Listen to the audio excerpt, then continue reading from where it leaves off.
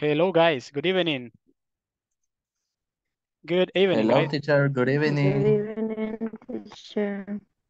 How are you doing today, guys? I am good. Fantastic. I'm really happy to hear that, Byron. Very good. Yes. Awesome. Awesome, Byron. Muy bien. ¿Qué tal, guys? ¿Cómo están? Estoy muy contento de estar con ustedes otra vez. Gracias, de verdad, por su presencia en la clase. Recuerden que vamos a estar aquí ahora y también el día de mañana, ¿ok? I just wanted to remind you guys about that because sometimes we forget about these kind of things. So remember that we have the class today and we also have the class tomorrow, okay? At the same time from 8 to 9, okay? Okay, teacher. Very good. Very good, guys. So how is your day going? Are you guys tired? Are you guys happy? What can you tell me about your day? What was it like? What did you guys do today? Did you do something interesting? Like maybe you went to the movies, or maybe did you went for a trip somewhere, or no? Solo For trabajar. me, for me, teacher, is very interesting, but a good time uh, um, with my mother and my sister. Okay, very good. So you spend time with your mother and your sister, Iris? Yeah, okay, yes. Okay, very good. Very good. It's really good to spend time with the family. That's good. That's something really important, right? I think that the time that we spend with family is like the best time, the best investment that we can do. So that's good. Very good. What about the rest? What did you do today, guys? Anything that you would like to share with the class? Don't be shy. Don't be shy, guys. We need to talk, okay? Do you know what chai means? Chai. ¿Alguien sabe? No saben qué es chai. Tímido. Tímido, correcto, eso. Ahí está, Penoso. ahí está. Muy bien. Tímido. There you go. Okay, there you go, Juan. Okay, so Marisela said that she went to the bank and she is exhausted. Okay, I can imagine. I can imagine, Marisela, because going to the bank, it can really, it's really tiring sometimes because you have to go and you have to spend like 2 hours so they can finally assist you. So I know that's really bad. I don't like going to the bank. Personally, I just prefer to do everything online. Okay, I just use the app. I use the website. I try to avoid going to the bank. Good evening. Good evening, Sophia. How are you doing today? I'm fine, teacher, and you? Fantastic. Well, I'm happy to hear that, and I'm fine. Thank you so much for asking, Sophia. Thank you. Okay. Good evening, teacher. Good evening, Jacqueline. How are you? I'm very sick. I took medicine or I drank medicine, You took. but okay, but I don't feel better. So. I see. Well, that's too bad. I'm really sorry to hear that, Jacqueline. Hopefully you can get better, okay? And I think that is something that is going on these days. It seems like everybody is sick these days. I don't know why. It seems like everybody has a cough. Everybody is with a runny nose. So you just need to take some medicine and hopefully you will feel better. Sí, parece que en estos días a todos nos estamos enfermando, ¿verdad? No sé si a ustedes Yes, ya, teacher. no sé si ustedes ya se enfermaron, pero yo. All my family. All family, okay, all your family. Yeah, so that's something that is going on these days. Actually, the same thing happened. Maybe teacher, it's for the weather in the region. It could be. It could be. Yes, some people say that it could be because of the weather, because it's changing. You know, we are moving from basically, let's say, winter to summer.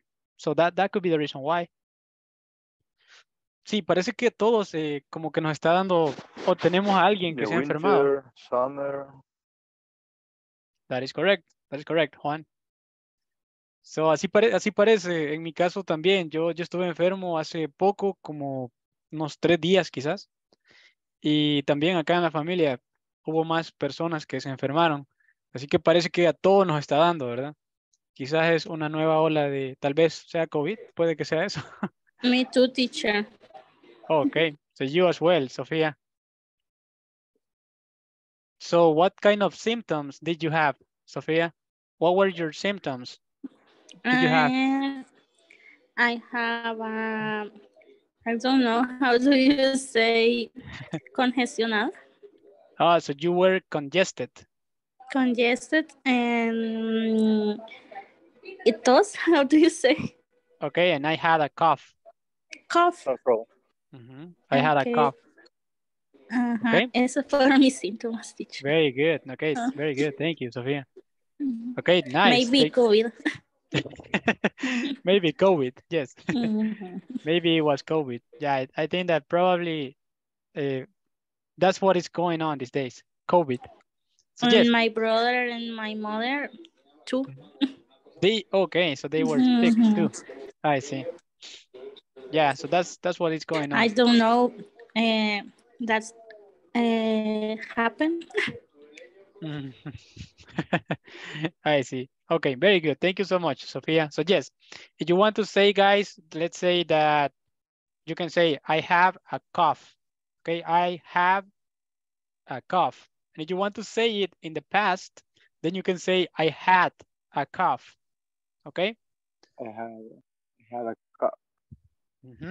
Entonces, decimos, yo tengo tos o yo tuve tos, ¿de acuerdo? Así lo decimos. Por ejemplo, si quieren decir, vamos a ver, que tenían fiebre, you say, I had a fever. I have a fever. Correct, A fever. correct. There you go, ¿ok? Así que aquí estamos aprendiendo, ¿verdad? Vamos a utilizar el pasado para hablar acerca de nuestros síntomas que tuvimos en el pasado, ¿ok?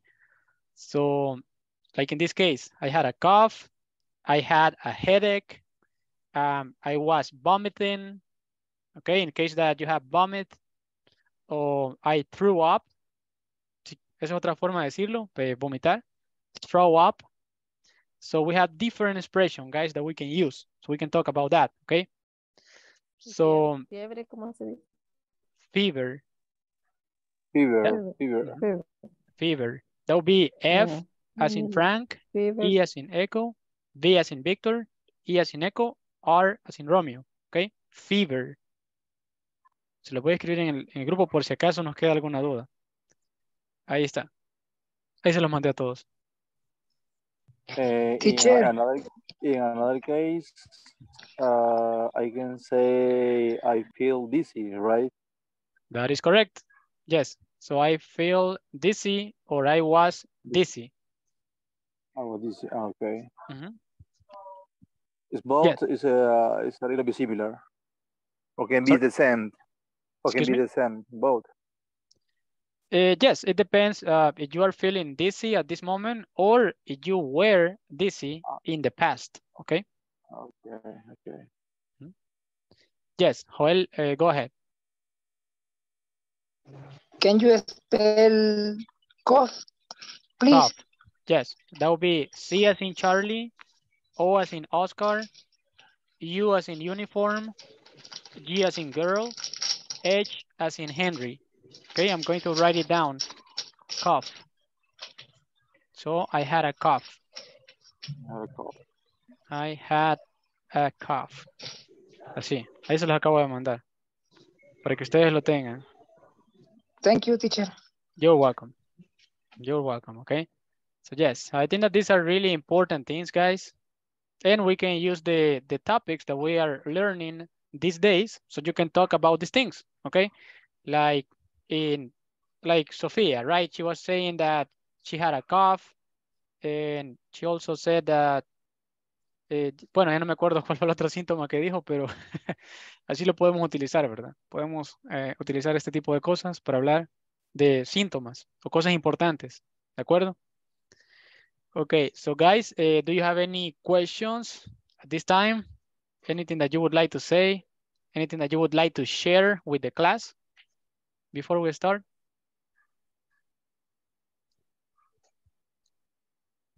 Okay, no questions.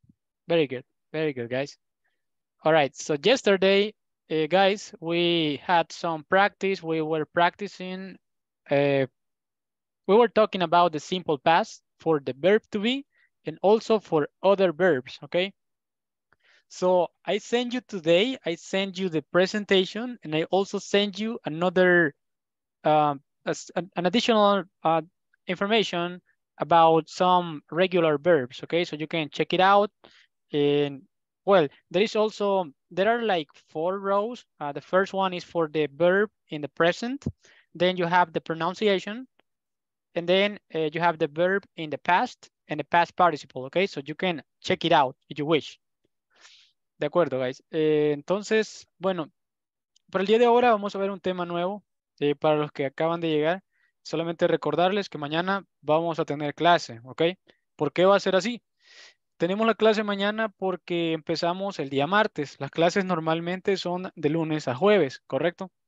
Pero como en esta ocasión empezamos el martes, es como que movimos el horario, ¿de acuerdo? Entonces va a ser de martes a viernes, solamente esta semana. Creo que para la otra semana ya vamos a estar normal. Va a ser de lunes a jueves, ¿ok? A menos de que pasara algo extraordinario, digamos, que suspendan las clases o algo por el estilo. De lo contrario, pues va a ser de lunes a jueves, ¿de acuerdo? Okay, guys, so for today, okay, I want to share the presentation with you. Give me just a second here. Bueno, vamos a ver por acá. Bueno, el día de ayer nos quedamos en esta parte y yo quería mostrarle algunos ejemplos adicionales acerca de el pasado de was and were, and also some additional information, guys, just for you to know, okay? Porque creo que algunos querían un poco más de ejemplos, ¿de acuerdo? Para poder estar más familiarizados con el tema. Okay, so I have some more examples for the past using the verb to be, okay? So as you can see, we have this one that says, I wasn't skinny, okay? Entonces, como yo no era delgado, I was fat, okay? That would be the opposite. Then we have the next example that says, she wasn't that shy, okay? Shy, aquí tenemos esta palabra. Esto es tímido, ¿de acuerdo? Shy. She wasn't that shy. Ella no era tan tímida. Ella no era tan tímida. O no fue tan tímida. Ese es el significado. Okay, then they weren't guilty. Okay, ellos no eran culpables. ¿De acuerdo? Aquí tenemos esta oración.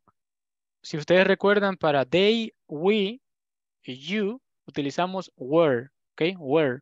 They weren't guilty. They weren't guilty. They weren't guilty, yes.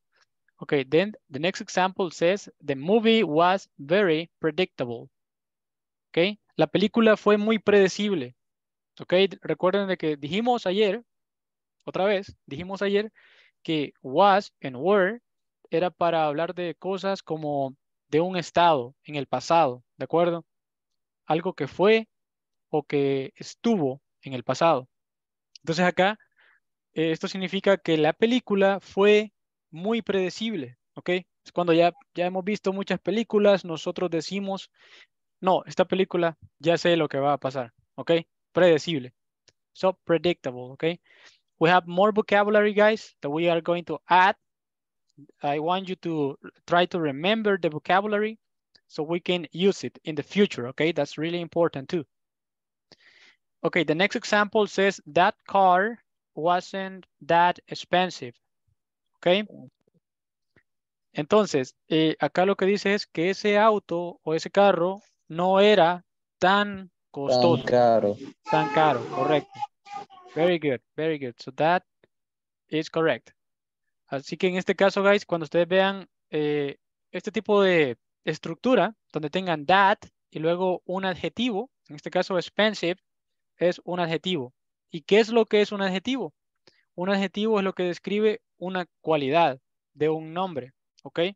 Como expensive, cheap, tall, short, skinny, shy, todos esos son adjetivos, ¿ok? Porque describen una cualidad. Entonces, en este caso, that expensive es como decir, no era tan caro, ¿ok? No era tan así como tan exageradamente caro, ¿ok? Then we have the next example that says, you weren't my boss. You weren't my boss. Entonces, tú no eras mi jefe o tú no fuiste mi jefe. And then the next example says, he wasn't outgoing. Okay, so we have outgoing persons, we have introvert persons, okay? Outgoing is somebody that is the opposite to a shy person. Is somebody that talks a lot, that really likes to socialize with other people, okay? So that's the opposite. ¿De acuerdo, guys? Y por último, el último ejemplo que tenemos acá dice, we weren't that smart. Ok, otra vez lo mismo. That y un adjetivo. Entonces estamos diciendo que no éramos tan inteligentes. Inteligentes. Correcto. Very good. Very good job, guys. Ok, so solamente eran como unos ejemplos adicionales que yo quería mostrarles a ustedes, porque yo sé que algunos querían cómo revisar más ejemplos, ¿de acuerdo? Entonces tenemos todas estas posibilidades. Podemos hablar acerca de alguien, de algo y cómo era en el pasado, ¿ok? Esto ya lo vimos, eran las preguntas. Por acá tenemos preguntas utilizando siempre el verbo to be, pero en este caso son yes, no questions, ¿ok? So the first one says, were you shy when you were in high school? ¿Ok? Entonces dice, ¿eras tú tímido cuando estabas en bachillerato o la secundaria? And then we can say, yes, I was, or no, I wasn't, okay? That is going to be the answer. Yes, I was. No, I wasn't. Or no, I was not. It depends, okay? Then the next one says, where do you fit? Okay, esto es para decir si estábamos en forma, okay? To be fit. Fit is somebody who is in good shape, okay? Then the answer, yes, I was. No, I wasn't. Then the next example says, were you talkative when you were a kid? Esto, talkative, es si nosotros hablamos bastante, ¿de acuerdo? Una persona que habla bastante. So, were you talkative when you were a kid? Yes, I was. Or no, I wasn't. I was shy. I didn't like to talk to other people because I was very shy when I was a little kid.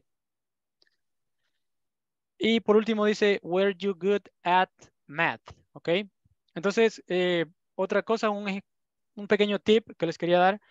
Cuando queremos decir que somos buenos haciendo algo, nosotros decimos, I am good at. ¿Ok? For example, you can say, I am good at playing the guitar. Or I am good at English. ¿Ok? Estamos diciendo, yo soy bueno en esto, yo soy bueno para las matemáticas, soy bueno para el inglés. Entonces, esta es la estructura que ustedes quieren usar. I am good at something, or they are good at something, ¿ok? Bueno, esta ya es una pregunta de información, si ustedes se fijan. Dice, were you good at math? Bueno, ustedes pueden decir, yes, I was, no, I wasn't, y si quieren pueden agregar más información, como en este caso, que dice, I sucked at math when I was in high school, ¿ok? Yo era malísimo en matemáticas cuando estaba en el bachillerato. Bueno, entonces, quiero ver. Bueno, estos son más ejemplos acerca de eso. Ok, así que no sé si tienen alguna duda, guys. Solamente les quería mostrar unos ejemplos como para reforzar, para que ustedes vieran también otras posibilidades. pero no sé si tenemos alguna pregunta antes de que avancemos con el siguiente tema. I have a question, teacher. Okay, well, go ahead. In the sentence number 2, Uh-huh. it say, she wasn't that skinny, that shy, perdón. Mhm. ¿Por qué le pone that? No entiendo qué quiere decir that ahí. Sí, okay, very good. So this is something that I was explaining just a moment ago, Joel.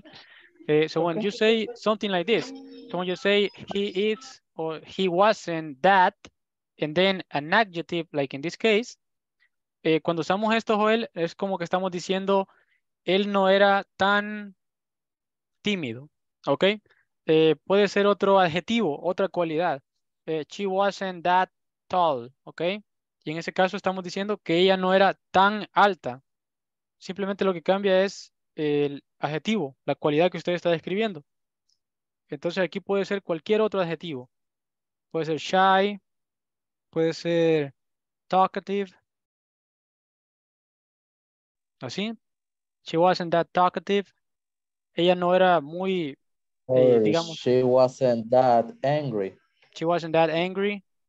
Ella no estaba tan, no era tan enojada. O no estaba tan enojada. Entonces, eso es lo que significa. Ok, gracias, teacher. ¿Y qué otros significados puede tener that en otro tipo de oraciones si no hay un, ¿cómo era un qué? Angry, ay, se me fue. Angry es enojado. Un adjetivo. Sí, no. Vaya, ajá, si no hay un adjetivo después de that, ¿qué significado puede tener that? En algunos casos, that es como eso, o también en otras ocasiones es que. Entonces, dependiendo del contexto, puede tener otros significados, Jacqueline. Ajá, porque yo lo manejaba como que, entonces por eso cuando usted hizo la traducción, como que me perdí un poco, pero ahorita que ya lo explico ya me quedó claro. Correcto, sí. You're welcome, Jacqueline. That is the reason why I wanted to explain this, because I know that nosotros por lo general estamos familiarizados con that como que o eso en algunas ocasiones. Pero en este contexto, cuando estamos utilizando that y después un adjetivo, en ese caso significa como que no era tan, ¿ok? So that is the difference in this case, guys. Just so you I can know. I have a question about that because I know that is, for example, eso. I can say that car is mine, right? It's correct, right? That is correct. Yes, that is correct. But as you can see, in this case, that it goes before a noun, okay? You're saying that car is mine, okay? So car is the noun in this case, is the subject. Okay. So that is the reason why it's different. Así que tenemos esos otros casos como el que dice Juan, guys. That car is mine, okay? En este caso, that no está antes de un adjetivo, sino que es antes de un nombre. Es un nombre común, que en este caso es un carro. Entonces allí tiene otro significado. Is first, right? You have to put first. The car is mine. That car is mine, yes. Esta sería como la estructura para lo que usted está diciendo. Yeah. Entonces en este caso significa ese carro es mío. Está funcionando de una forma diferente. Recuerden, guys, que, bueno, no sé si ustedes ya lo han visto, pero las palabras pueden tener diferentes funciones, ¿ok? A veces las palabras pueden funcionar como un nombre. En otros casos, los verbos pueden cambiar, no ser verbos, sino que ser nombres o ser adjetivos, por ejemplo. Entonces, dependiendo del contexto, las palabras toman una función diferente.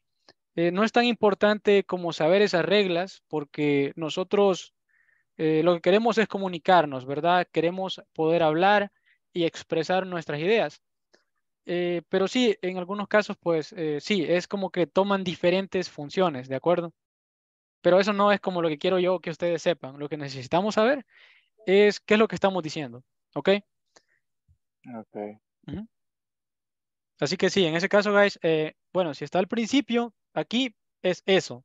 Acá es como que tan, ¿de acuerdo? She wasn't that angry. Ella no era tan enojada o no estaba tan enojada.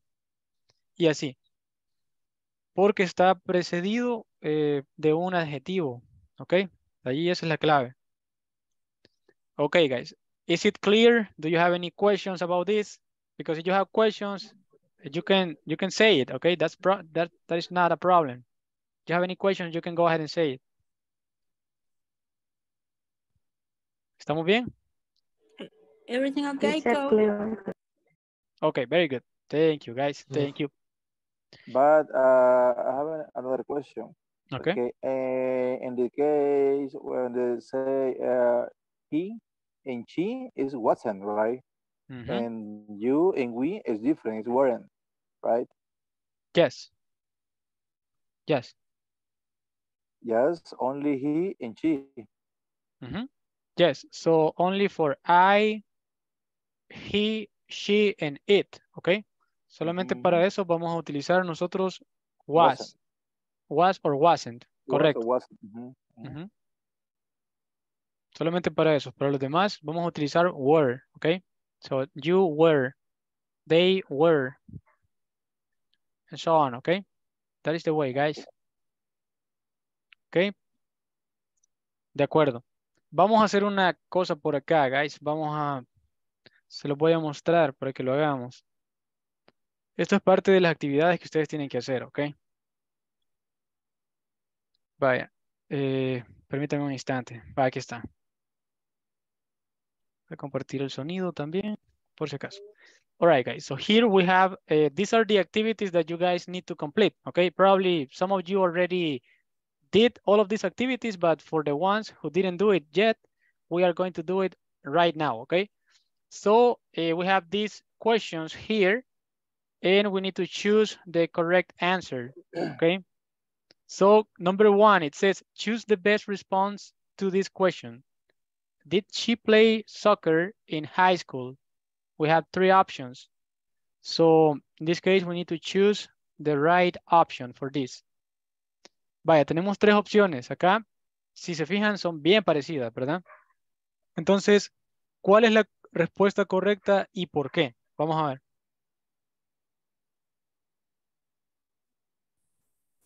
Where we talk about. Okay. So which is the correct answer? Let's see. Number two. Number Number two. two. Okay. And why? Why is it number two?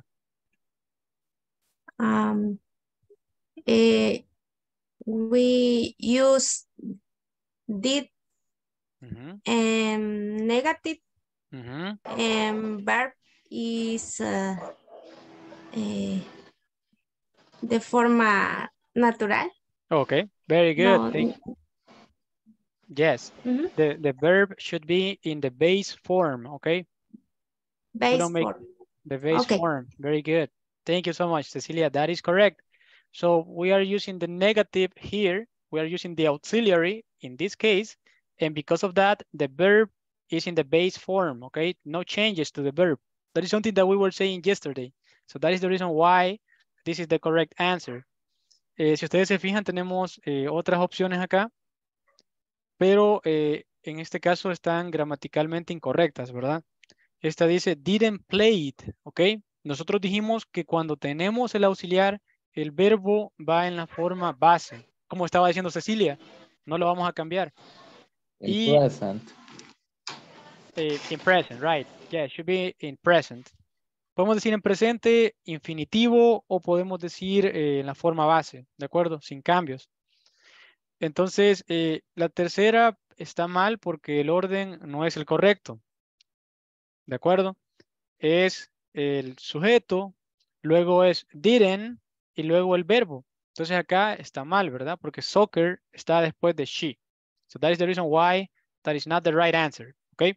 So let's continue, guys. Then number two, it says choose the best response to this question. When did you graduate from college? Aquí tenemos tres opciones. Vamos a ver. So which is the correct answer and why? Two. I think Second one.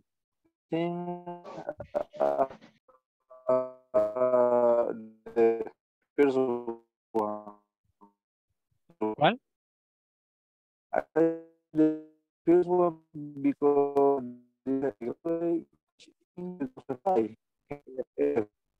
I don't know. Okay. I'm sorry, Juan, but your sound is breaking, so I couldn't understand what you said. So can you please say it again? Okay. For me, I think it's because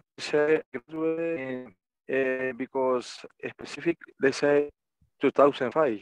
It's, basically, it's in the past, right? I don't know. I don't know if I'm wrong. So you think that is number 3 in this case? Two. Is two. Number 2. The first one. The Okay. verb is the. Ok, vamos a ver. Sara, ¿cuál es para usted? ¿Y por qué? La segunda, All right. lo voy a decir en español, la segunda, porque vamos a contestar como el hacer, digamos, poner en pasado graduación. I graduated from college. Y, Yeah. porque, digamos, en la primera no se ha puesto en pasado. Correcto. Graduate, no sé. Y en la última lleva el did y también le pone el ed que está incorrecto, porque si ya lleva el did, ya no tendría que poner el ed ahí en pasado, correcto. Okay. Very good. Por eso es la segunda. So the second one, Sarah, thank you. So you need to say, yeah, in this case, I graduated from college in 2005. Okay. Can you say it, Sarah, please? Vamos a tratar de practicar. ¿Puede decirlo, por favor? Dígame otra vez cómo se dice graduación. Graduated. I graduated from college is 2005. 2005. Oh, bueno. Sí, lo no puede se puede decir así como podemos decir 22. Digamos aquí 2005, así. 20. Sí. Pero ahí, ¿cómo sería? Yeah, you can say 2005, for example. 2005. Normalmente sale como más fácil cuando son dos números, por así decirlo, como de más de como, por ejemplo, 2021. En ese caso sale mejor, ¿verdad? Pero cuando es así, como en este caso, 2005, 2002 o cosas así, yo quizás lo diría más como 2002, 2005, 2006. Así creo que sería mejor en ese caso. Pero también lo puede decir así. 2005, por ejemplo. Y creo que se entendería. Ok, así que, yes. Thank you so much, Sarah. So just like Sarah said, it should be number 2. Ok, and why? En este caso está en presente, así que no es ese. Ok. El número 2 está en pasado, que es como la pregunta está formulada. ¿De acuerdo? Dice, when did you graduate from college? So I graduated from college in 2005. Este de acá, en algunas ocasiones, guys, pueden ustedes ver tal vez ese caso como I did graduated from college. Lo pueden ver así, pero no es como digamos para responder a una pregunta. Puede que sea válido en algunas ocasiones, pero es como para hacer énfasis, ¿ok? Digamos de que alguien les dice a ustedes, you didn't graduate from college. You can say, I did graduated from college. Yo sí me gradué de la universidad. ¿Ok? Estamos como diciendo, yo sí, como dándole énfasis a que sí hicimos algo. Entonces, en algunas ocasiones se puede utilizar, pero como para hacer énfasis, no para contestar, como en este caso. ¿Ok? Solamente se los quería decir porque alguna vez puede que lo escuchen y algunas veces sí es válido en ese contexto, ¿de acuerdo? So I did graduate from college. Estoy diciendo, sí, yo sí me gradué. All right, so then we have sentence number 3, and it says, I grew up in Houston, Texas. So, en este caso tenemos que hacer lo opuesto. We need to do the opposite, okay? We have the answer, and we need to choose the correct question in this case. So, which one is the correct question in this case, guys? For me, it's The first one. Where The last did you one. grow up? Okay, Where did you grow up? okay. Where you grew up. Where did you grow up? Okay, and why? Why, number 1? Because the auxiliary verb is already in past simple. Very good, very good. That is correct. So in this case, we have the auxiliary verb, and then the verb should be in the simple present, okay? Así que esta es la correcta, guys. Muy bien, muy buen trabajo. Y vamos con la número 4. Excelente, guys. Muy bien. Number 4, it says, I began to study English 2 years ago. Okay, it's the same thing. We need to choose the correct question in this case. So which one is it? The first one. The first one. When did you begin? First one. That is correct. So it's the same thing that before, right? When did you begin? Okay. Muy bien, guys. Y la última. Ya terminamos. Dice, choose the best response to this question. Did you have a pet when you were a child? Ok, ¿cuál sería la respuesta en este caso? The third one. A 3. Number 3. 3. Number 3, okay. Okay. Very good. And why? Because Vamos it's a- a yes no, question. just question. It's a yes, no question. Just no question. That is correct. So yes, I did, or no, I didn't. Okay, very good. Vamos a enviarlos. Y ahí está, todas están correctas. Así que muy buen trabajo, guys. Estos son parte de las actividades que ustedes tienen que hacer. Imagino que ya todos pudieron acceder, ¿correcto? Ayer creo que alguien tenía problemas. No sé si era Patricia que tenía problemas ayer. Pero creo que ya se lo solucionaron. Así Sí, que, ya todo en orden. excelente. Muy bien, Patricia. Me alegra mucho saber eso. De acuerdo. Entonces, vamos a avanzar, guys. Vamos a pasar al siguiente tema. Ok. Permítame un instante nada más. Vamos a cambiar de pantalla. Oh, bien. Very good. Okay. So then, guys, we're going to talk about something different this time. And we are going to be talking about the this expression used to, okay? So, used to. Tal como está acá. Used to. Okay, so when are we going to use used to? We use used to plus the infinitive to talk about a past situation that is no longer true. Okay, it tells us that there was a repeated action or a state in the past which has now changed. We use the expression to talk about habits or repeated actions in the past which we don't do in the present. We also use it to talk about states in the past which are no longer true.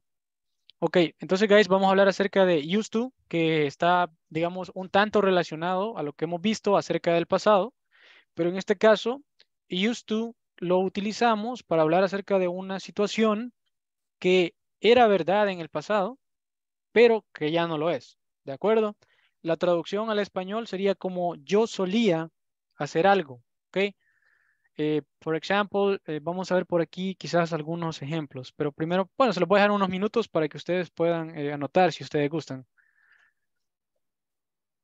Ok, entonces dice, nosotros utilizamos esta expresión para hablar acerca de hábitos o acciones repetidas en el pasado, las cuales nosotros no hacemos en el presente, ¿de acuerdo? Con el pasado simple hablábamos de algo que pasó en el pasado y terminó en el pasado, pero por lo general no lo utilizamos para acciones repetidas. Pero en este caso, used to nos ayuda para ese tipo de situaciones. Cuando algo solía ser de alguna forma, pero ya ahora ya cambió, ya es diferente. ¿Ok? So, vamos a ver por aquí. Permítanme un instante, guys. Vamos a ver algo para que lo podamos entender mejor. Just give me a second, guys. Hi, everyone. Vaya, vamos a escuchar un video. Esto va a ser parte de la como actividad de listening para nosotros. ¿Y qué es lo que vamos a hacer? En el video hay una parte la cual es de una conversación entre dos personas.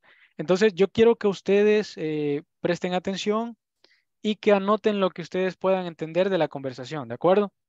Y yo les voy a hacer preguntas acerca de eso. Así que vamos a escuchar el video, se lo voy a compartir y luego vamos a practicar un poco, ¿de acuerdo? Vale, entonces lo vamos a reproducir, guys, y luego de esto vamos a discutirlo, okay? So we're going to talk about this. First, I want you guys to listen to the video and also listen to the conversation about used to in the video. Please take notes, and after that, we are going to ask some questions about that, okay? So here we go, guys. Please pay attention. By the end of this class, you'll be able to discuss your childhood habits using used to. Let me give you a couple of examples. When I was a kid, I used to be very messy, but now I'm very neat. I used to have a lot of hobbies, but now I don't have any free time. I didn't used to follow politics, but now I read the newspapers every day. You'll also listen to a short conversation which illustrates how this topic is used. Let me get started by presenting some structure. As I mentioned, what we're going to do is we're going to try to become familiar with the usage of used to. And in this class, what we're going to do is we're going to become familiar with making positive statements and negative statements using used to. So here are a couple of examples that we want to learn. I used to collect comic books. I didn't used to collect anything, but now I collect art. And I'm just borrowing the examples that are here, but of course I'll give more details about this in just 1 second. But the first thing that I would like to do at this time is that I would like to have you listen to a conversation, and you will learn how this topic is used. And after that, I'm going to start explaining how to structure these sentences together. So let's do that right now. Let's listen to that conversation that I'm talking about. Thanks for taking the time to speak with me, Jerry. Oh, it's my pleasure. You have a beautiful accent. Where did you grow up? I grew up in England, in a city called Brighton. Were you popular when you were growing up? Not really. I wasn't unpopular, but I wasn't in the popular crowd at school. I had a nice group of friends, though. How did you like school? Oh, I loved school. I was a great student. My mother actually taught at my primary school. I always thought that was terrific. What about your free time as a child? Did you have a hobby? I used to love to draw. Later I learned to paint, and I still do that. Actually, I have some paintings in a gallery right now. That's impressive. Well, it's a very small exhibit, but it's something I really enjoy. Did you have a favorite game when you were growing up? I used to play video games a lot as a kid. The video games then were very different from the games now. I didn't have a favorite, though. I liked a lot of them. What about a favorite place? My favorite place. I used to go to a summer camp in Ireland. I loved that. I got to go horseback riding almost every day.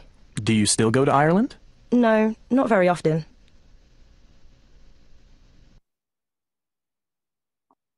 De acuerdo, guys. All right, so guys, do you want to listen to the conversation one more time?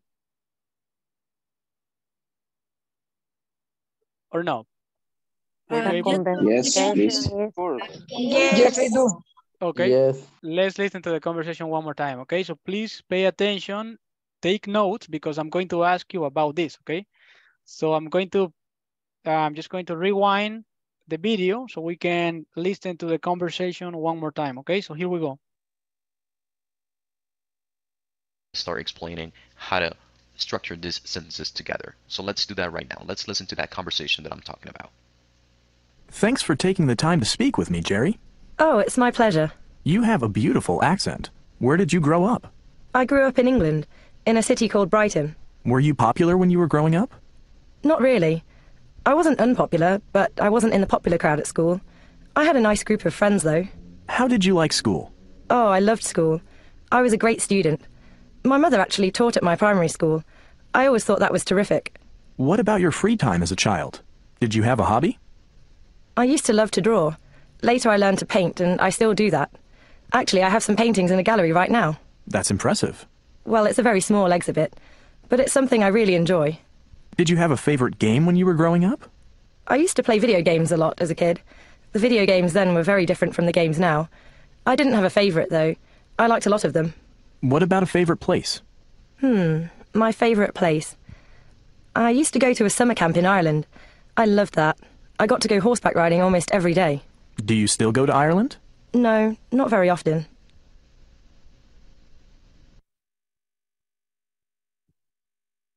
Okay, there we go. All right, guys. Okay. So we have the conversation between two people, and it seems like they are just getting to know each other, okay? So one of them is asking question.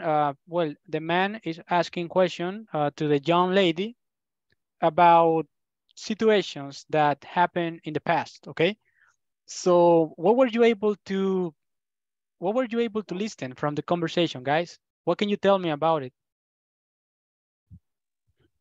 Vamos a ver, si alguien quiere decir algo, levante la mano, por favor. Okay. Para que sea más ordenado. Okay, so Juan wants to participate. Go ahead, Juan. Okay, the guy, he asking to her when she grew up, if she was, what is the favor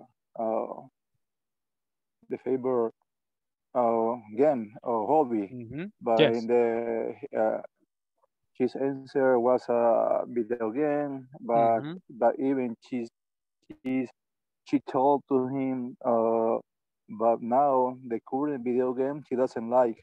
Okay. Right. That is correct. Yes, very good. Very good, Juan.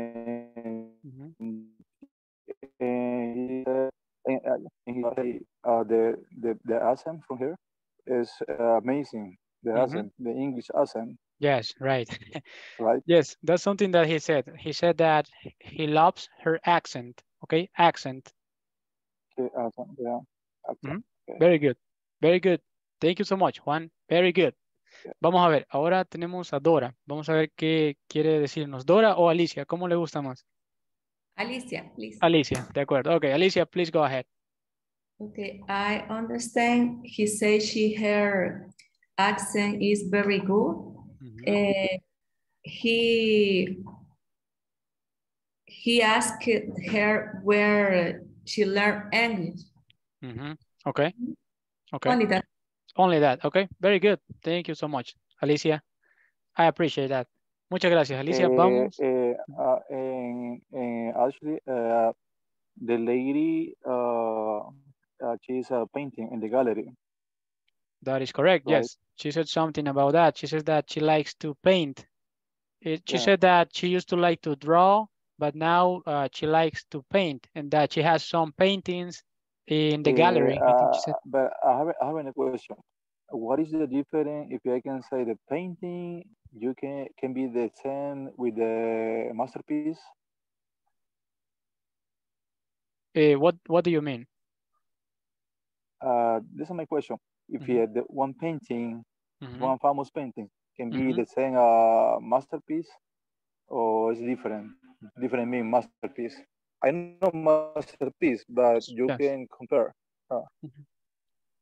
Yes, I mean, I think that there are like different expressions. So you can talk about, let's say, a painting. If it is a really good painting, then it can be considered a masterpiece. So for example, if in some one painting made it from Picasso, example. That's true. Yes. Okay. Yes, that is correct. Okay, very good. Thank you so much, Juan. Vamos a continuar. Patricia. Well, she said she was, well, she is British, and in the school she wasn't popular, but she wasn't unpopular too. She was a good student, and she used to love the school. That is That's correct. what I remember. Very good job, Patricia. Muy bien, es correcto. Eso es lo que dijo al principio. So she said that she grew up in England. She said that she wasn't that popular, but she wasn't unpopular either. And she said that she loved school. That's what she said. So very good job, Patricia. Ok, vamos entonces con Abigail. please, go ahead, Abigail. Basically, it's the same that my partner said. Mm-hmm. I remember she is from England, Mm-hmm. and she used to be popular Mm-hmm. On a high school, Mm-hmm. and she used to play video games. That is correct. Very good. Very good job, Abigail. Muy bien. Excelente, guys. Me gusta mucho cómo lo estamos haciendo. Muy buen trabajo. Sigamos así. Creo que al final casi todos tomamos más que todo la parte del principio, ¿verdad? Pero está bien, no hay ningún problema. Aquí se trata de practicar, ¿de acuerdo? Ok, vamos entonces con Joel y a continuación Natalie. Así que Joel, please go ahead.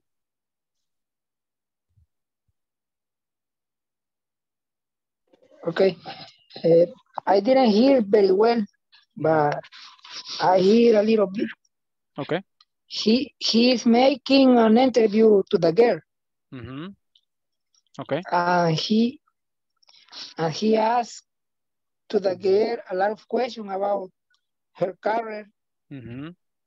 I think that she is an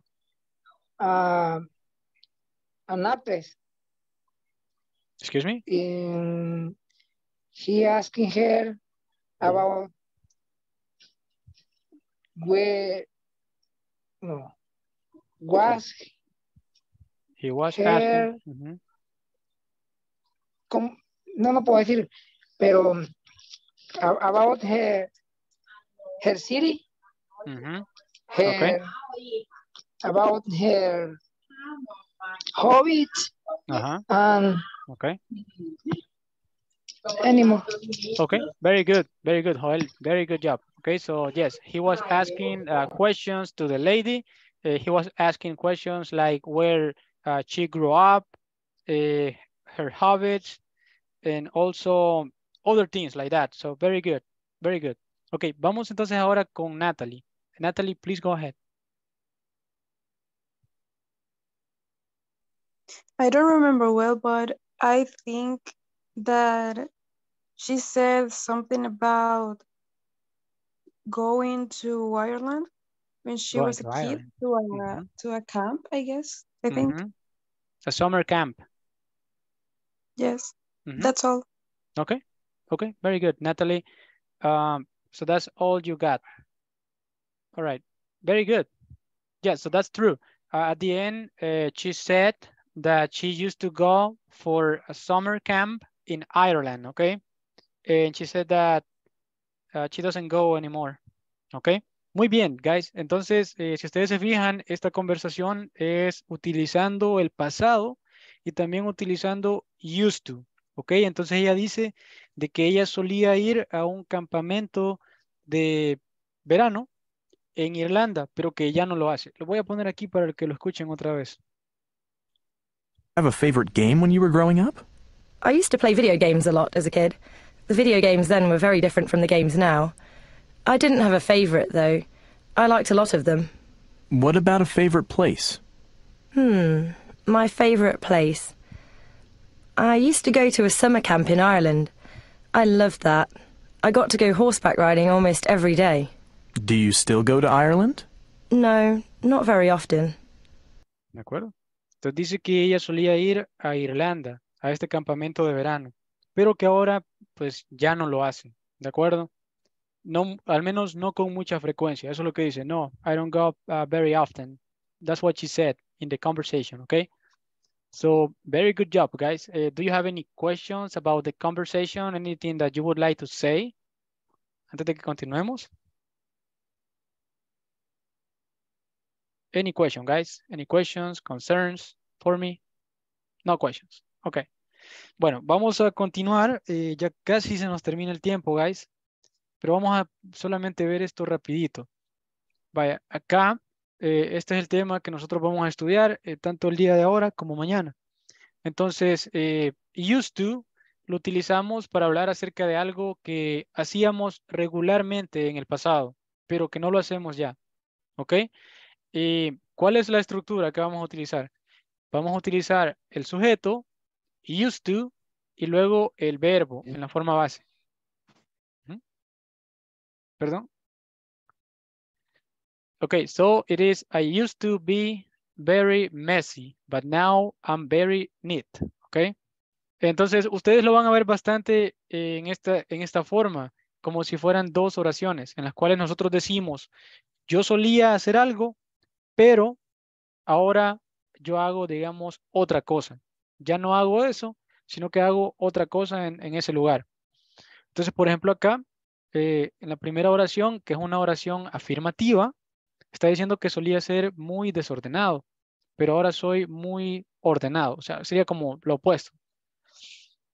Ok, si queremos hacer preguntas, utilizamos prácticamente la misma estructura que estábamos viendo anteriormente, en la cual solo cambiamos el orden. Si ustedes se fijan, used to está en el pasado, ¿ok? No es use, sino que es used to, ¿ok? Está en el pasado.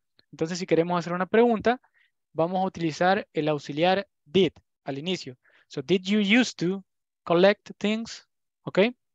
Y si se fijan, ya cuando utilizamos el auxiliar, used to cambia al presente, ¿ok? Que estaba en pasado y aquí pasa al presente, ¿de acuerdo? Y estamos hablando acerca de cosas que solíamos hacer, ¿de acuerdo? Algo que pasaba con regularidad en el pasado, pero que ahora ya no pasa, ¿ok? Bueno, vamos a continuar. Se lo voy a reproducir unos instantes el video nada más. Vamos a ver. Escuchemos la... Let me start by explaining this chart. First of all, let me just get the concept out of the way.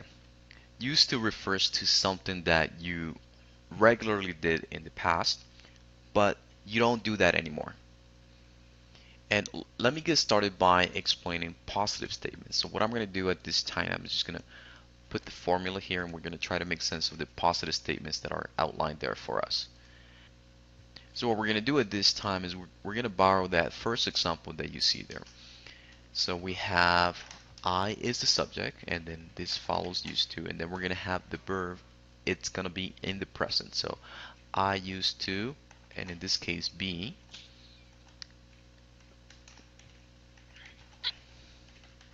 very messy, but now very neat. There we go. So the subject in our sentence is I. I'm going to go ahead and play with the colors right now. This follows used to. And then we have the verb to be. Now this just happens to be the verb that we're using in this example, but it's not always going to be the verb to be. And then finally we're going to have some sort of complement that in order to finish that idea there. And so now let's try to make a couple of more examples. So I'm going to mention some of my own. So I used to, and I'm going to say I used to play a lot of sports when I was a kid. And well, we follow the structure. We have a subject, then this follows used to, then we have the verb in the present tense, and then we have some sort of complement at the end. De acuerdo. Entonces, guys, acá está la estructura, como se les estaba mencionando, para hacer oraciones del tipo positivas, ¿ok? So we can make positive statements.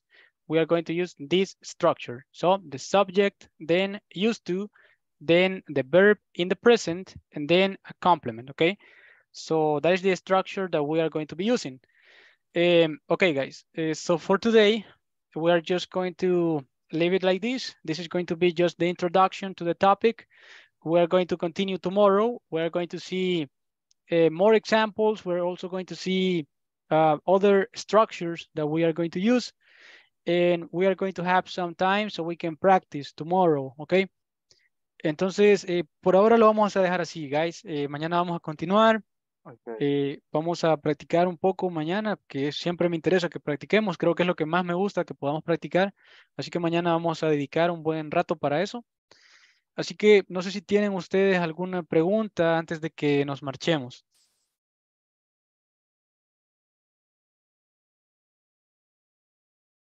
Okay, no questions. Very good. Okay, guys. Well, I just want to thank you again, guys, for being here. And I will see you guys tomorrow between 8 and 9 p.m. Okay, so I hope you guys have a great evening. I will see you tomorrow, guys. Okay. See you tomorrow. See you See you either. tomorrow. Good Bye night. tomorrow. Bye bye. Good night. Good night. Good night, everybody.